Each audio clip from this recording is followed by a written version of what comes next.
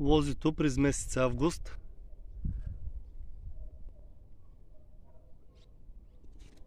Червен мискет. Ускорен метод на формиране с запазване на 2 литораста и 2 или 3 грозда. Започвам втора част на видеото с нещо много важно, което пропуснах да ви кажа в първата част. Ето я ново засадената лозичка. Купчинката постоянно и пропада. Ето ги литорастчетата. Младите филищчета. И купчинката трябва постоянно да се възстановява, за да я предпазваме от слани. А ето я и другата лозичка, която отрязах на 2 очи, защото беше прекалено тънка и слаба. На нея съм направил купчина от дървени стърготини. Ето и ги нейните. В началото на май ще махна тази купчинка, но за сега скривам пак литорастите, защото опасността от слани е още доста голяма и може да ни увредят лозичката. Ето една млада лозичка, ни покрита с купчинка, да видите какви са големи пораженията от сланата. Ето.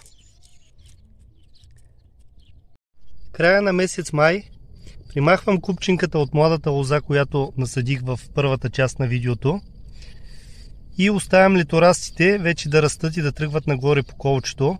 Ще оставя само един литораст, но все още не съм решил кой. Ще оставя лозичката да наякне още, за да покаже кой от двата литораста върви по-силен и кой от двата ще оставя. А ето я и лозичката, която ми беше слаба, и отрязах отново на 2 пъпки. Ето и ги двата литораста. Тук е момента, в който ще примахна единия литораст, по-слабия. В моя случай този, който е избил от горната пъпка. И сега искам да направя едно уточнение. Все пак във видеото говорим за ускорен метод на формиране. При нормалния метод на формиране, първата година оставяме двата литораста да растат нагоре. Втората година режем на 2 пъпки и оставяме от долния литораст 2 пъпки. Следващата година качваме отново двата литораста нагоре. И чак на третата година махаме единия. Само че в това видео говорим за ускорен метод на формиране. И тук аз няма да оставя двата литораста. Ще оставя само единия по-здравия. Ще примахна всички ето тези колтуци, които избиват от листата.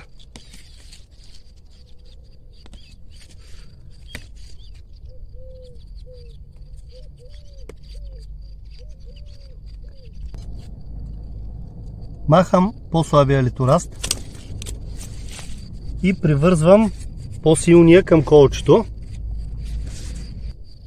След около една седмица ще направя същото и с младата лозичка, но първо искам да видя кой от литорастите върви по-изправен и по-силен. Юни месец на втората година искам да ви покажа лозито. Тази лозичка беше много слаба и я отрязахме отново на 2 очи. Пуснахме само един литораст и стигна до първия тел и я подвихме по него. Искам да ви покажа и тази лоза, в която пуснахме 2 литораста.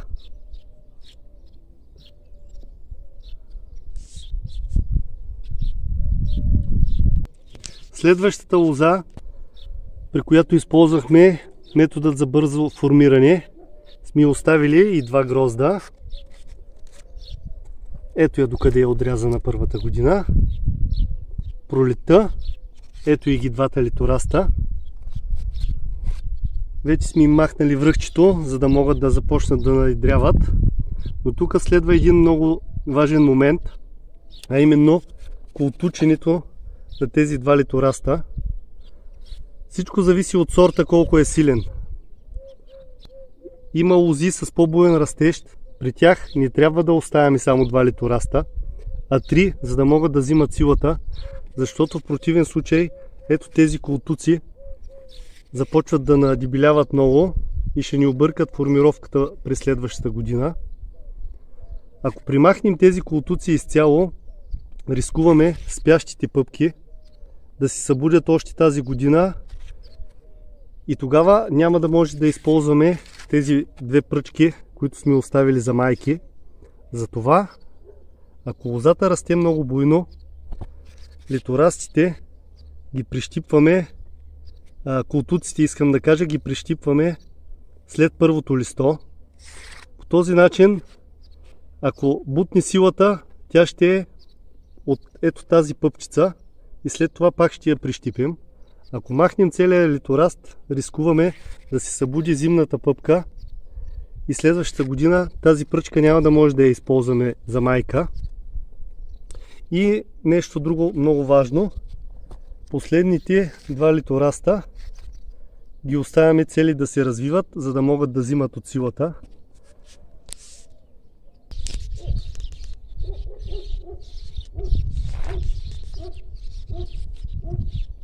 Лозито е съдено миналата пролет. Лозите се подготвят за формировка гио по ускорения метод на формиране.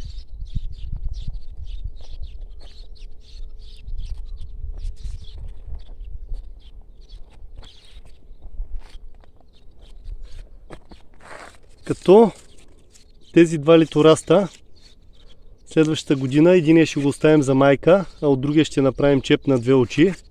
Или направо и двата ще ги оставим на 2 майки. Зависи колко силни станат лозите. Оставили сме и по едно грозче, за да проверим сорта дали е този, за който сме го купили. Тази лоза също е на 2 години и също при нея използвам ускорения метод на формиране.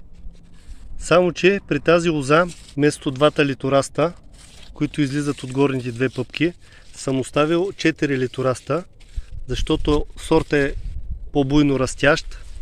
И ако остава само 2 литораста, ето тези колтуци стават много дебели и трябва постоянно се налага да ги прищипваме. Тук може и да не ги прищипваме вече колтуците. Ето, те остават слабо развити. Дори този вариант, при който се оставят 3 или 4 литораста, лично на мен ми допада повече, защото следващата година имаме много повече варианти при формирането на лозата за плододаване. Но това ще ви го покажа в следващото видео. Също така ще ви покажа и асмата, при която използвам ускорения метод на формиране. Как съм подходил с ней. 3 варианта, в които едната от лозичките на втората година съм я отрязал на 2 пъпки. Тази, която я оставих на 3 метра височина и директно качих кордона. И тази, която я продължих откъдето беше стигнала, я продължих нагоре. Ще ви покажа в следващата част от видеото как се развиват тези 3 асми. Лозито през месец август.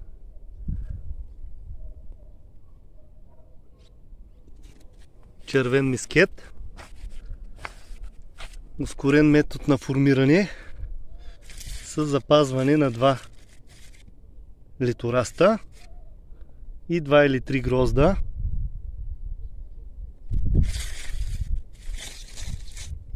Запазихме си тези пъпки спящи, като оставихме само ето тези колтуци, които избиха в края, за да взимат всичката сила. Ето насам продължавам пак.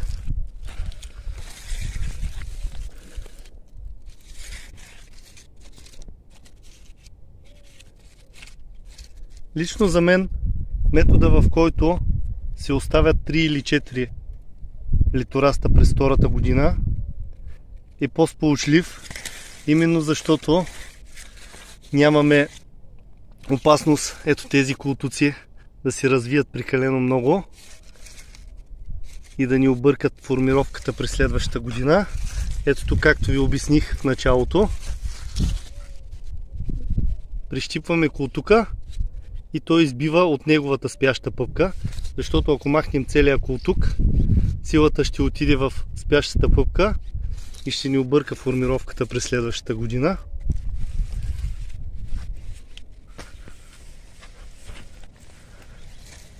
Ето, сходно положение.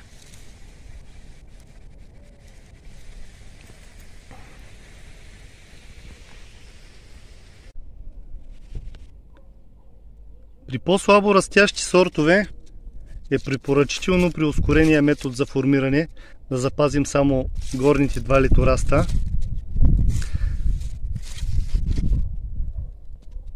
И 2 или 3 грозда. Но при по-буйно растящите задължително е да се запазим 3 или 4 литораста, за да може силата на лозичката да отива в трите литораста, а не в ето тези култуци.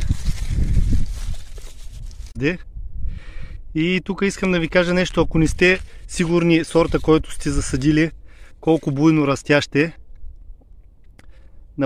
на по-късен етап може да оставите някое от ето тези литорасти, които излизат тук от спящите пъпки, за да взимат силата.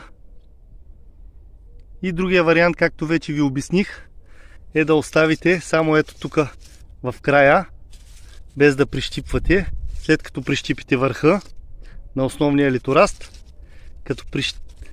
като излезнат тези култуци, в двата края ги запазвате, за да взимат силата.